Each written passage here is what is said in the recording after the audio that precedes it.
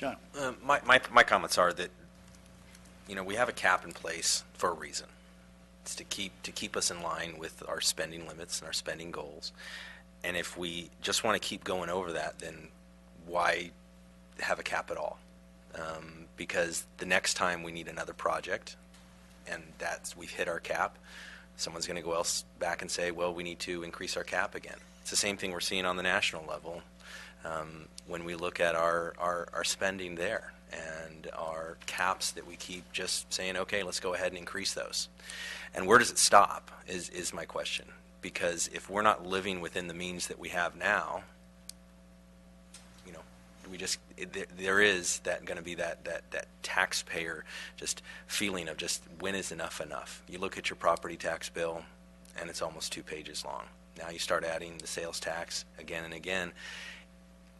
If we knew what this was going to be funded for, it'd be a little bit easier to kind of look at these decisions and say, okay, there's where that's money going to be allocated. And I know that's not all on you, Diane.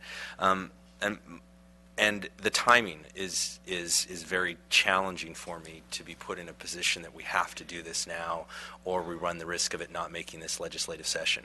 Okay.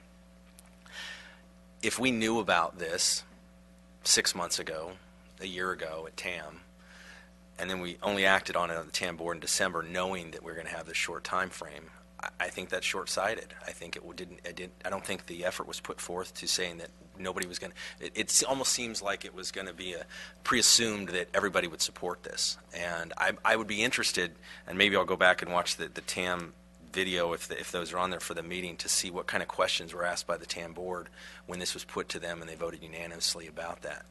Because I'd be questioning why, if they didn't have some of these same questions that we're asking now. Of why not an expenditure plan ahead of time? Why put this before that? So I just can't see supporting this at this point. That might be if we have time over the next year and this goes on to the next legislative session. It's a different thing. It'll give us time to hear from our citizens and to really get an idea of what this money is going to be used for.